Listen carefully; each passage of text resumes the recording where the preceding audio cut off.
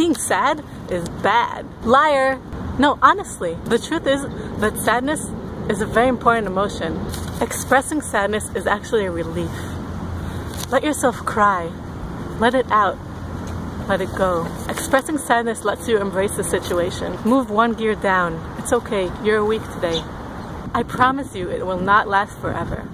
Ellen Langer of Harvard says that our mind has a natural cycle, and if you just let it be as is, it will eventually move on its own. You will be happy. You will be happy if you could just experience sadness. Sometimes we're sad or sick. Expressing it lets other people know that you could use the help. Yes, it's hard to ask for help, but remember how much you like to help your friends and cheer them up when they're sad? Now, let yourself be on the receiving end. Let yourself cry. Let it out. Let go. Express it.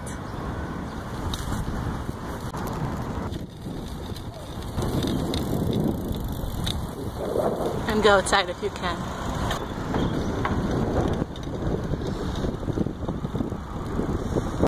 Change of the situation.